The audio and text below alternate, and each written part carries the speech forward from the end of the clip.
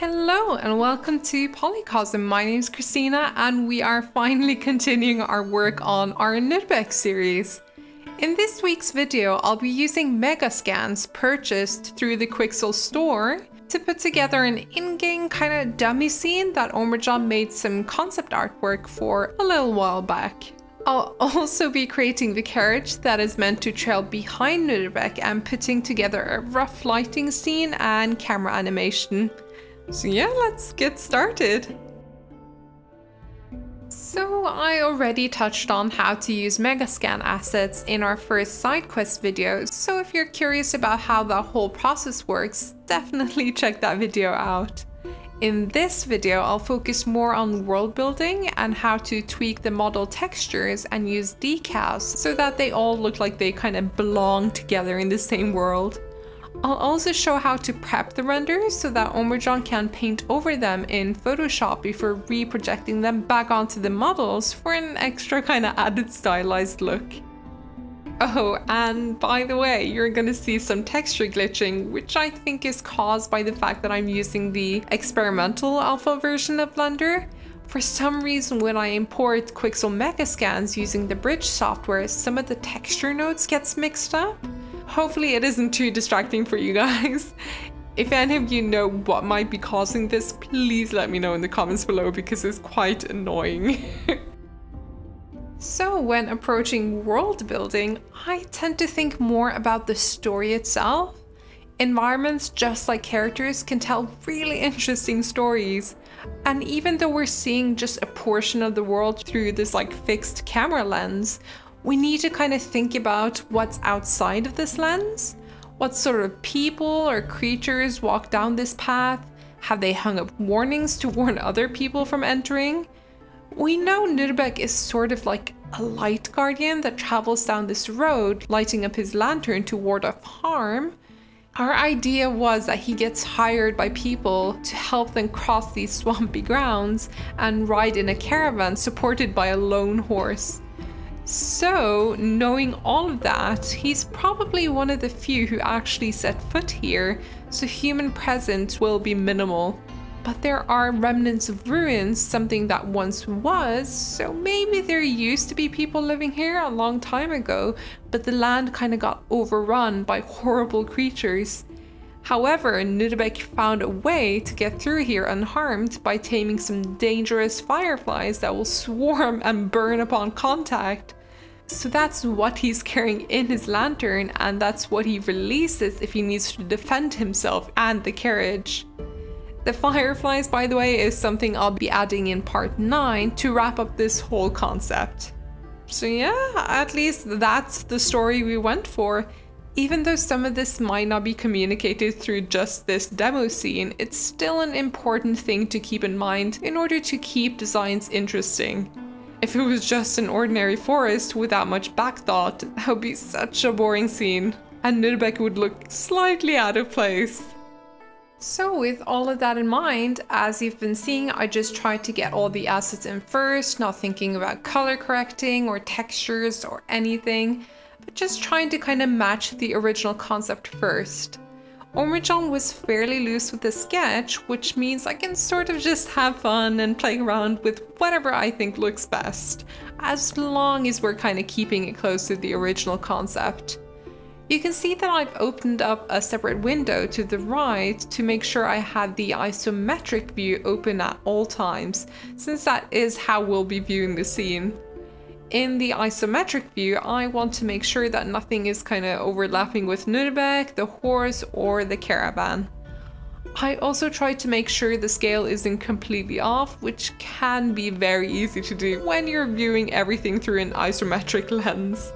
Which, speaking of, if you haven't heard of this add-on, there's a brilliant free add-on called Create IsoCam, and you get a few isometric view options or presets to choose from. The camera will be set up automatically, and the one we went for was the game IsoCam, if I recall correctly.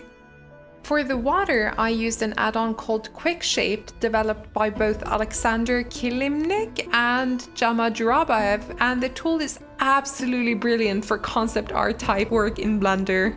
I'll just scroll through the page so you can kind of see some of its features, but basically you can draw shapes with it. You can block out forms super quickly, which you can then remesh and sculpt on. You can extrude and inset whatever shape you want directly onto the mesh, and so on. I'm not really explaining it well, you kind of have to see it in action. You can use it for like a lot of things, and I'll definitely be featuring this add-on a lot in the future. But what I specifically used for it was the initial road, which I later switched out with the decal, so that part isn't very relevant, and also used it for the swampy water areas. You can use a lasso tool and just draw out any shape you want, and it will automatically create geometry based on that drawing. It's fantastic, definitely one of the best add-ons for Blender there is. I feel I need to apologize for all the glitching in the scene. I didn't realize this at the time, but I had set my clip start very low under the view panel, so the flat faces were sort of freaking out. If you get this type of glitching, definitely check to see if your clip start is set too low. You'll see me move things around a lot, just experimenting, trying out different things, different compositions, and so on. I wanted a nice balance throughout the entirety of the scene and not crowding any area too much, especially because Nurbek and the carriage and everything is going to be the focal point, and the environment kind of like a secondary thing, you know? In addition to Quixel Mega-Scans, earlier on I used both the Sketchfab add-on, which is free, and Botanique, which does cost a bit, but is a great add-on when it comes to adding bushes, trees, plants, cacti, and so on. Link to all of the add-ons used will be in the description and pinned comment below. These are the three main workflows I use when I need to put together a scene quickly and don't have time to custom model things. If you're just getting started with world building and kit bashing, I'd say these three options are a great way to get started because you'll be somewhat limited to what you can use, so you have to work more creatively with what you've got to create something unique. I think that's sort of the sign of a good artist though, if you're somewhat limited with either your tools, assets, or palette, but manage to use them in a creative way and create some cool shit out of it, you know? Anyway, enough of my blabbing. Let's stop here for a short little break while I show how I tweak the scans to my liking. A lot of the assets you can repeat, like the trees, by either scaling them in a different axis, or you can, for example, use proportional editing by pressing O and just moving things around until things look different. And if you feel the need, you can crop out areas by heading into edit mode, selecting whatever you want to delete and hit delete. Or if you want, you can hit P to separate it from the mesh and move that separate piece independently. There's a lot of flexibility with these models and it's amazing. And when it comes to importing just textures, the way you can do that is hit export in the Quixel bridge, which is a free software by the way. And you'll now be able to use that texture on, for example, a plane by scrolling down the list of textures or by typing in the name in the search field. Let's switch gears again. At the beginning of this week, I actually worked on the Caravan first, so you'll see that the scene is completely empty when I start working on it. I find it much easier to actually work on one thing at a time, or else I kind of feel a bit overwhelmed. Nothing too fancy here, just good old modeling. Here I tried to follow Omrajan's concept as best as I could, but didn't want to make it too detailed as we don't want it to be more detailed than Nurbek himself. We don't want it to compete too much, you know? I deviated from the original concept a few times just to save time and used some assets from both Quixel and Sketchfab to speed things up. I have to admit the geometry wasn't very clean and I did things really dirty. Again, I do not intend for the Caravan to be a finished model, but rather just a rough idea to sell the scene. So I'm not too worried about the mess I'm creating. As long as I can project texture onto the surfaces, that's good enough for me. For the cloth, I found this curtain thing and decided to cover the whole opening and use proportional editing by pressing O and scaling things around to fit the opening.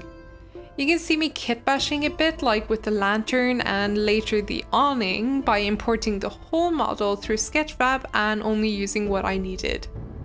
For the windows, I used both the knife tool to extrude some geometry and use that very shape with the solidify modifier to cut some holes in the entire mesh. The curtains themselves were way too high poly, so I decided to remesh them and use a smooth filter to get rid of some of that sculpt detailing. Next, I imported some Quixel textures and projected them onto the mesh by heading into edit mode, looking at the Caravan straight on and hitting U for unwrap, then project from view. And honestly, that's pretty much it.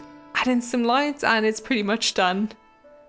Final touch was to attach all of the Caravan parts to an empty, attach the wheels to 2 rectangular empties, and keyframe the Caravan to move forward and for the wheels to turn during that movement. By the way, I should probably also mention that the horse was a model we brought in from Sketchfab, because I could not be asked to model, rig, and animate a horse, so we found a brilliant model where it was already animated. This is why I love Sketchfab so much. So yeah, with the horse and Caravan out of the way, let's talk about color correcting. So when I get rid of the scene lights, you can see that it doesn't quite look like the models are matching. To fix that, we could add in either a hue saturation or RGB curves node. I wanted everything to have a brown greenish hue to it, so I adjusted the colors until they felt like they belong a bit more together. The second day I started working on the scene, I actually hated the way the main road looked, so I decided to use a Quixel decal instead. Decals are basically like textures but come shipped with alpha maps, so you get things like roads, potholes, posters, footprints, and so on without the background, so they're basically cutouts and super versatile. For instance, you can see that there's a clear separation between swamp water and land, so what I decided to do was to actually use a blood pool decal, change the color, and have that act as a sort of transition. Copy this around all of the edges of the pools, and the water just felt way more integrated into the scene. I also used a ton of branch decals to imitate branches and twigs floating on top of the dirty water. I just love decals, they're fantastic and add so much detail and extra polish to a scene in my opinion. For the lighting, I used an amazing add-on called Physical Starlight and Atmosphere, which is fairly expensive but is so worth it. It basically simulates any daytime condition instead of having to use HDRI maps, and I don't know, my scenes always look better when I use it, and it saves me a lot of time as well.